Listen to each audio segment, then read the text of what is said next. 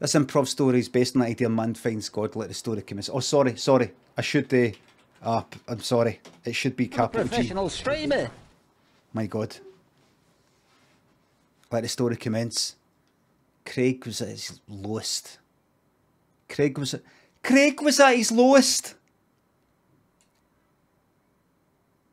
He had been an angry man, a bitter man, a selfish man, a troubled man, a complicated man, a heartless man, a selfish man.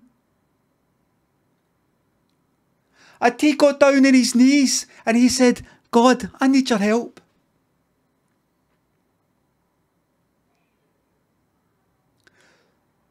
Just then, a man came along and said, let me help you, brother.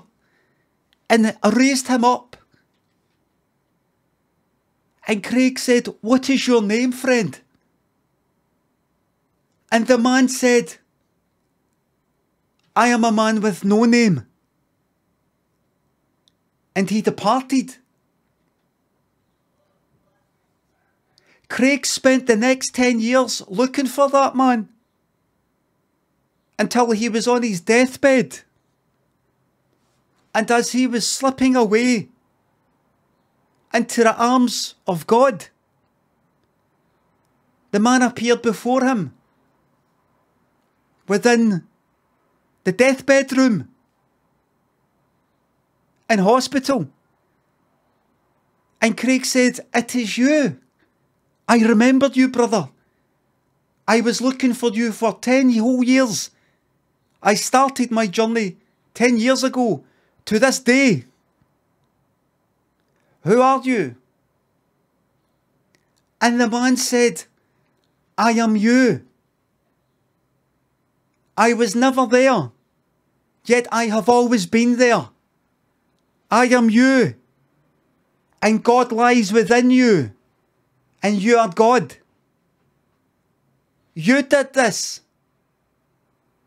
And Craig passed away into the great unknown. The end.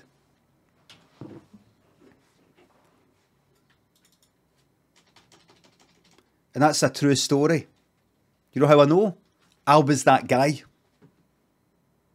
No Craig, but the other guy. I did actually exist. I was real. I was just trying to freak him out because he was dying and he couldn't do anything. Couldn't set him back.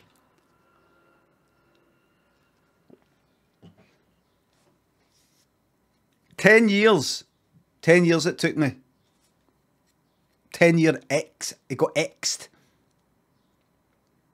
I basically made him feel that there wasn't a God and all that. Like somebody who believed in God made him feel that there wasn't one just before he died.